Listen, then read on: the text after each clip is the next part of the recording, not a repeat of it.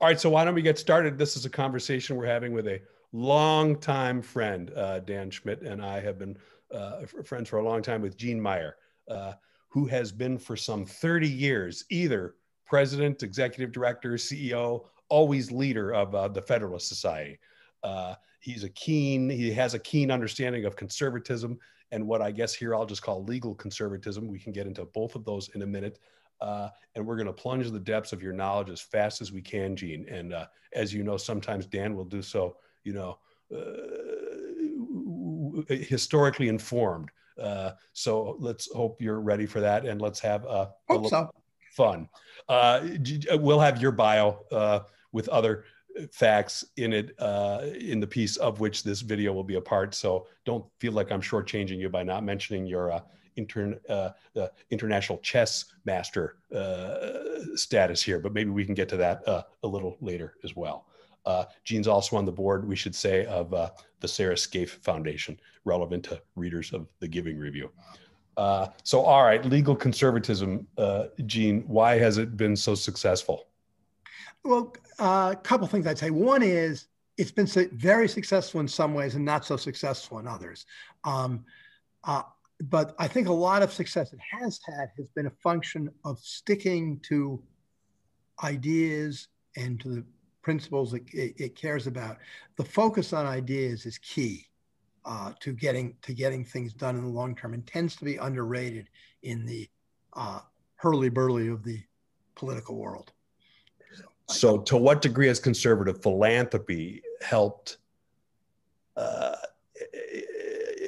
achieve these successes, either in ideas or other ways?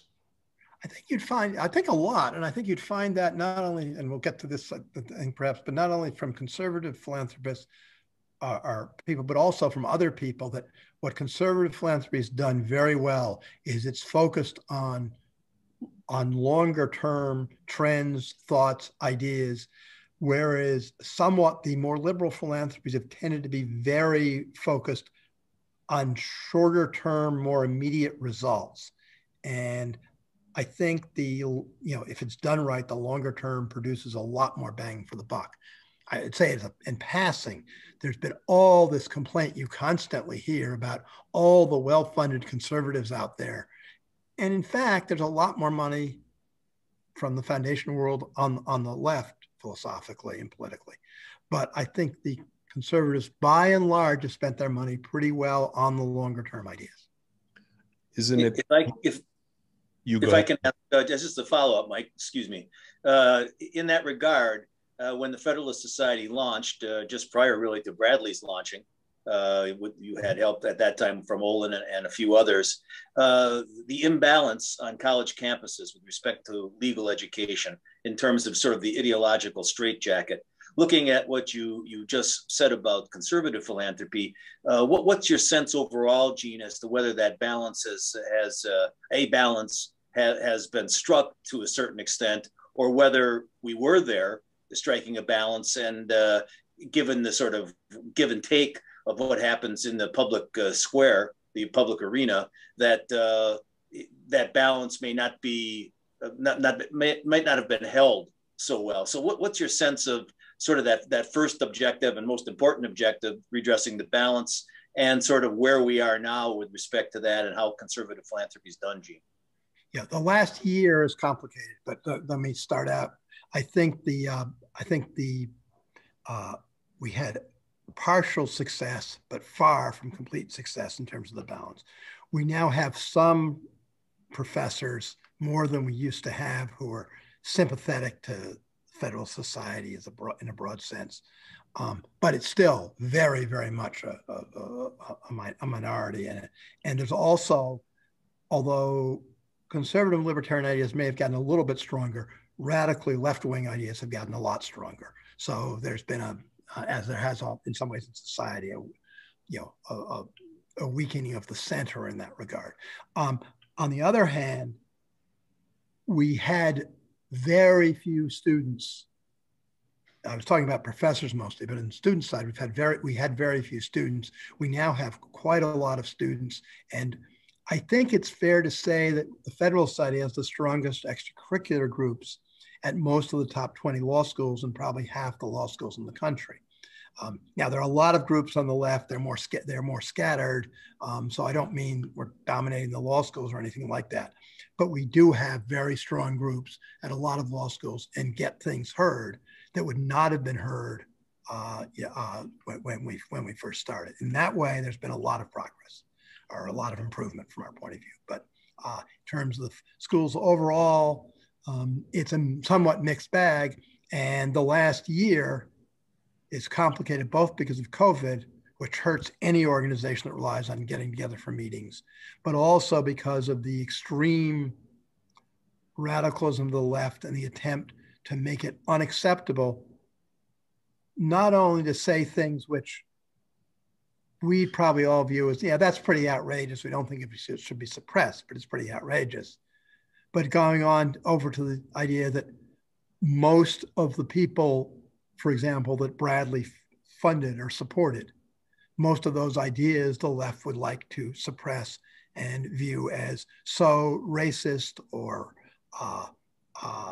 hostile to one group or another in one way or another that they shouldn't be permitted on school, even though we'd probably all think most of those ideas are almost the reverse of what they claim.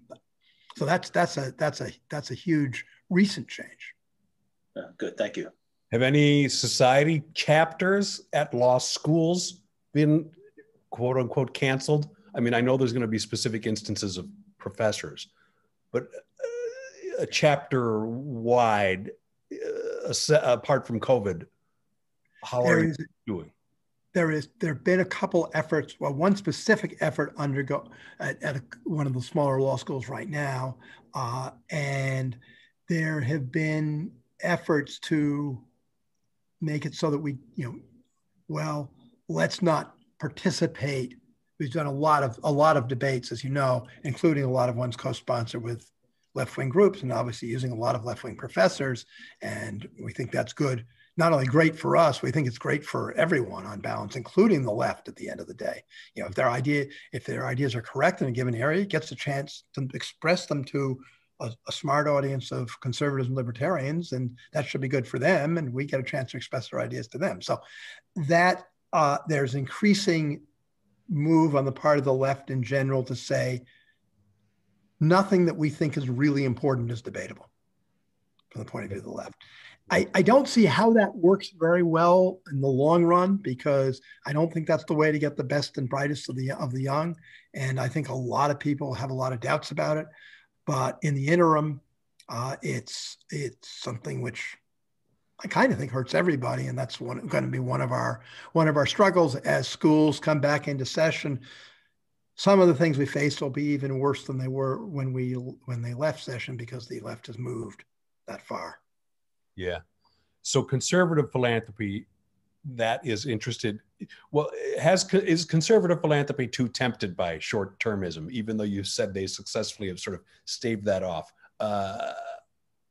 I'm not sure that's so true.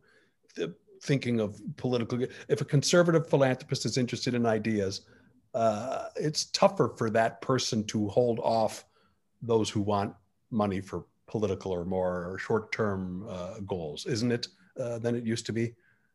Yes, I think it's tougher. I also think one of the reasons why it's important for conservative philanthropy looking more at the long term is because those ideas in general, not just from the foundations, are more difficult to fund and support. It is easier, relatively speaking, it's never easy, but it's easier to get support for political ideas. I also think it's important because I think the long-term ideas are even more important, although I certainly would say short-term ideas matter too. And yes, I think there is a lot of, there is always pressure for any philanthropist. Doesn't have to be conservative, always. Well, look, that's all very nice, but X is happening today. Yeah. And X is happening today, and Y will happen tomorrow, and both matter. So I think that's a constant pressure. I would distinguish between two things. I distinguish between short-term things and short-term and immediate funding. There's a lot to be said for the at least some of the spend down type things that exist, with some foundations. I'm not saying everything should do that, but there's a lot to be said for it, both because it's a way to be sure you spend the money the way you want to, and because the longer term things require funding today, they just don't produce the results today. So then this is just a way to be difficult, I guess, but define long-term. Federalist Society has been around for 30 years, has achieved some success. Some might say because there were policymakers in office to help, but what do you mean when you say long-term? How long do I have to wait if I'm? I mean, obviously it varies, but I think you should be comfortably prepared to look at least 10 years to the future in terms of what you're building. I'm not interested in somebody saying, well, this is really going to change things in 50 years. It may, but that's in the real world too long. And 10 years is arbitrary, but it'd give you a sense of what I'm thinking. Certainly, you have to be looking 5 years out, or you're going to miss a lot of critical opportunities. Yeah. All right. So we've talked about legal conservatism. Conservative legalism.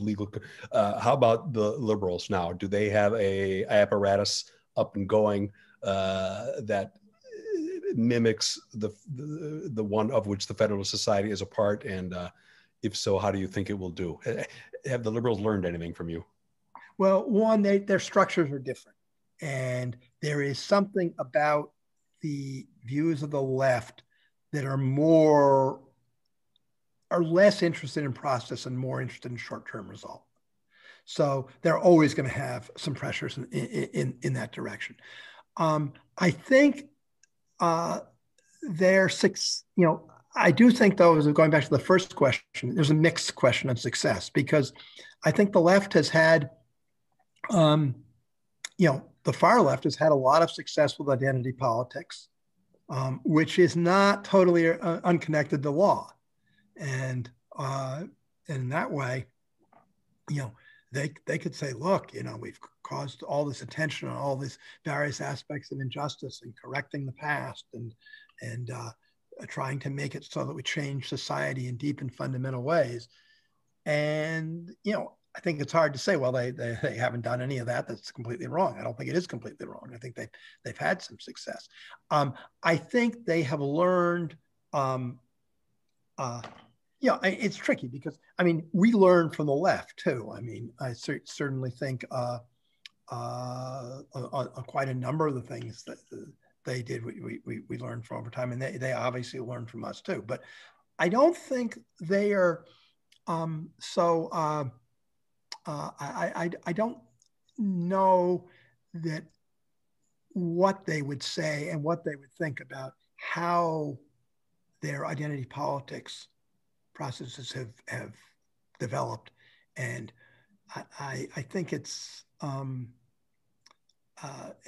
weird because in some ways they lost a lot of shorter term battles in spite of their interest in the short term. Clearly, in the legal area, clearly the courts have not been a success for them at all. But they are trying to restructure things so that doesn't matter so much. And there's an argument for saying things should go more into the political side and less into the legal side. Some of the ways in which we're doing that, I think they're doing that, I think are a problem. But we have the enormous complication that the nature of politics has changed for a whole bunch of reasons, not the least of which, of course, was President Trump. I think at this stage, the focus on ideas becomes even more important because there's so much turmoil. And ideas don't control everything, but they are a base. And if you don't have that base in good shape, you're unlikely to reach good results. Well, great. Why don't we finish off with part one there and then pick up on part two on how to build that base, rebuild that base, restore that base, whatever the term might be. So, okay, stick with us, everybody.